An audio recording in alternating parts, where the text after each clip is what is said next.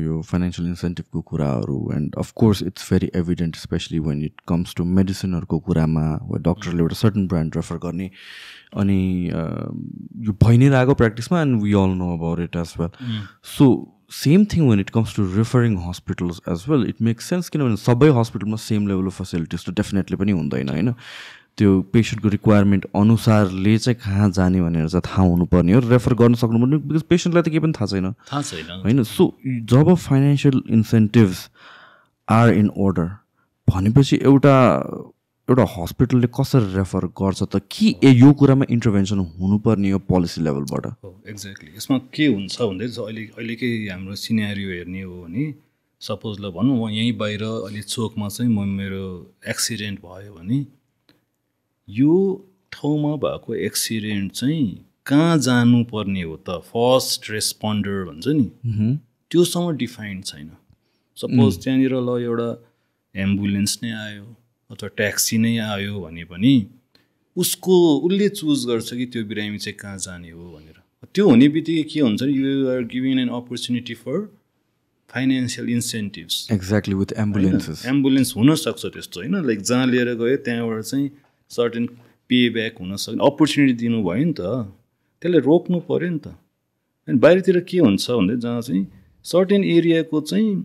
primary trauma centre अथवा trauma care identify भएको हुनुपर्छ क्या त्यो रिजनमा भएको बिरामीको एक्सिडेन्ट भयो भने फर्स्ट इन्काउन्टर चाहिँ त्यही पर्टिकुलर हस्पिटलमा लानुपर्छ अनि त्यहाँनिर प्राइमरी केयर भइसकेपछि बल्ल त्यहीँ हुन्छ भने त्यहीँ गर्नु पऱ्यो त्यहाँ हुँदैन भने अनि कहाँ रिफर गर्ने हो त अनि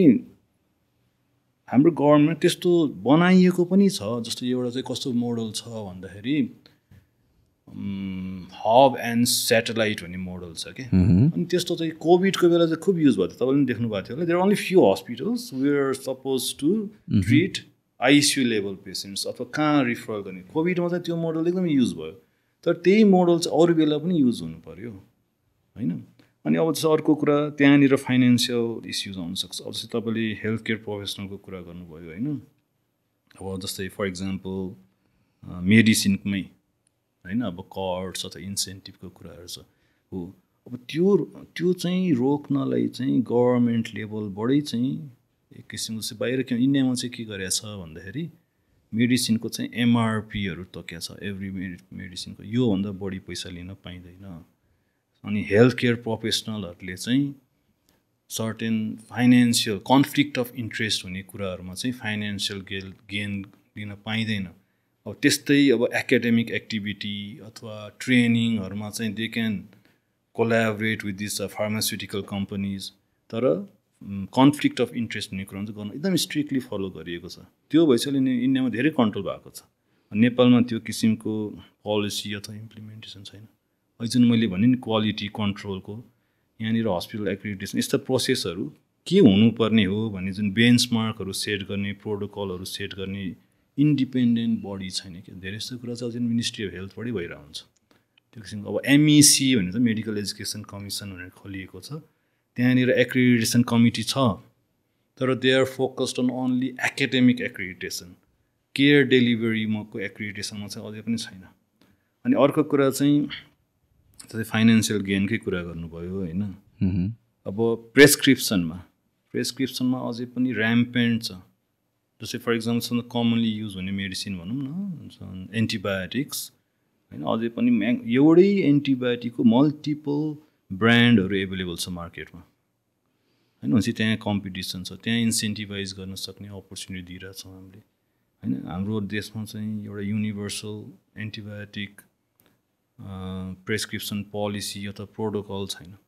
त्यो भनेको चाहिँ कस्तो हुन्छ भन्दाखेरि फर इक्जाम्पल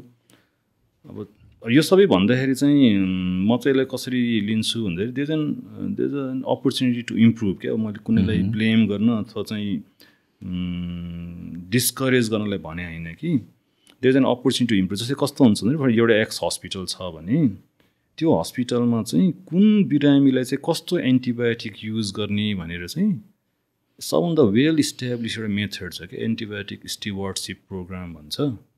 हाम्रो नेपालको रेयरली मैले त एउटा दुईवटा बाहेक कुनै पनि हस्पिटलमा चाहिँ एन्टिबायोटिक स्टिवार्डसिप पोलिसी छैन त प्रोग्राम छैन भन्नुको अर्थ डक्टरलाई चाहिँ चेक एन्ड ब्यालेन्स गर्ने मेकानिजम हो क्या उसले पर्टिकुलर बिरामीको लागि कुनै एउटा एक्सवाइजेड कुनै एन्टिबायोटिक प्रेस्क्राइब गरेको छ भने त्यो चाहिँ जस्टिफाएबल छ कि छैन राइट डोजमा छ कि छैन राइट तरिकाले प्रयोग गरिएको छ कि छैन इन्डिकेटेड हो कि होइन त्योभन्दा बेटर पो के गर्न सकिन्छ भनेर अर्को चेक एन्ड ब्यालेन्स गर्ने मेकानिजम हुन्छ द्याट्स अनि त्यो भएपछि एउटा त फाइनेन्सियल भनौँ न बर्डन पनि कम हुन्छ र अर्को जुन अहिले ऱ्याम्पेन्ट छ एन्टिमाइक्रोबियल रेजिस्टेन्सको त्यो बर्डन पनि कम हुन्छ भनेपछि फाइनेन्सियल इस्युजको लागि चाहिँ डिरेक्ट इन्टरभेन्सनले मात्रै होइन कि इन्डिरेक्ट कुराहरूले पनि बिरामीको कस्ट चाहिँ घटाउन सकिन्छ क्या जस्तै फर इक्जाम्पल अहिले म अहिले जुन एउटा रिसर्च पेपरको इक्जाम्पल दिएँ नि हामीले अलमोस्ट 18,000 पेसेन्टहरूको त्यो रजिस्ट्री बेस्ड पेपर नै हो चाहिँ अहिले पब्लिस पनि गऱ्यौँ होइन त्यसमा हेर्दाखेरि 75% अफ आवर आइसियु पेसेन्ट्स त्यो भनेको नेपालको अलमोस्ट 14-15वटा उहाँ बिगेस्ट हस्पिटलहरूको नेटवर्क हो क्या दे केटर लाइक अलमोस्ट प्राइभेटमा भन्नु 70% जस्तो आइसियुजमा अलमोस्ट 40-50% चाहिँ पेसेन्टहरू केटर गर्छन् 75% of ICU patients have received at least एउटा डोज अफ एन्टिबायोटिक के तर कस्तो हुन्छ भन्दाखेरि त्यति आवश्यक हुँदैन साँच्चीकै रियल वर्ल्डमा हेर्ने हो भने प्राइमेरी जब बिरामी आउँछ नि आइसियुमा इन्फेक्सियस इस्यु लिएर आउने बिरामीहरू अराउन्ड 50% जति मात्रै हुन्छन् म्हणजे फर भेरियस रिजन्स चाहिँ हामी कहाँ चाहिँ एन्टिमाइक्रोबियलको युज एकदम हाई भइरहेछ अनि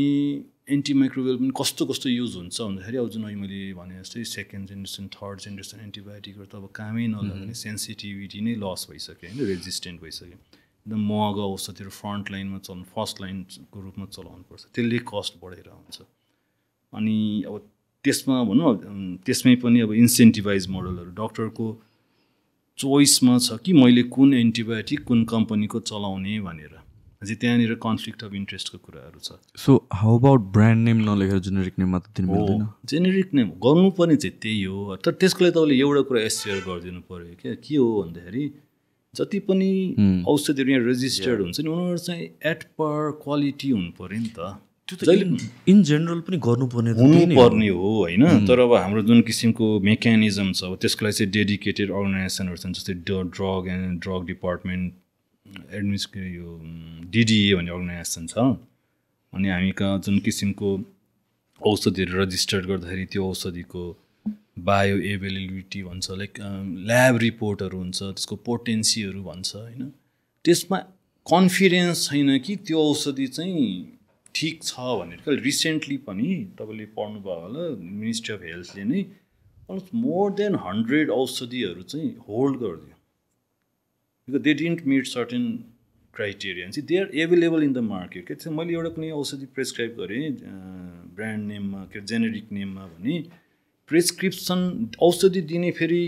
प्रिभिलेज कोसँग छ फार्मेसिस्टसँग छ ओभर द काउन्टर दिएर आउँछन् उनीहरूले डिसाइड गर्न सक्छन् कि कुन दिने भनेर मैले जे लेखेँ त्यही पाउँछ भन्ने जरुरी छैन कि अनि त्यो भएपछि एस्योरेन्स भएन नि त अनि गर्नु पनि आइडियली चाहिँ जेनेरिकै लेख्नुपर्ने हो र जेनेरिकमा पनि मसँग चाहिँ यो सर्टेन नम्बरको मात्रै एभाइलेबल हुनु पऱ्यो र त्यो हरेक औषधिको चाहिँ क्वालिटी एस्योरेन्स चाहिँ हुनु पऱ्यो कि डक्टरलाई पुस गर्ने भनेको चाहिँ जेनेरिक लेख्न हो तर अनलेस एन्ड अन्टिल हामीले अरू कुराहरू चाहिँ एस्योर गर्दैनौँ उहाँहरूले जेनेरिक लेख्न चाहिँ they will not be ready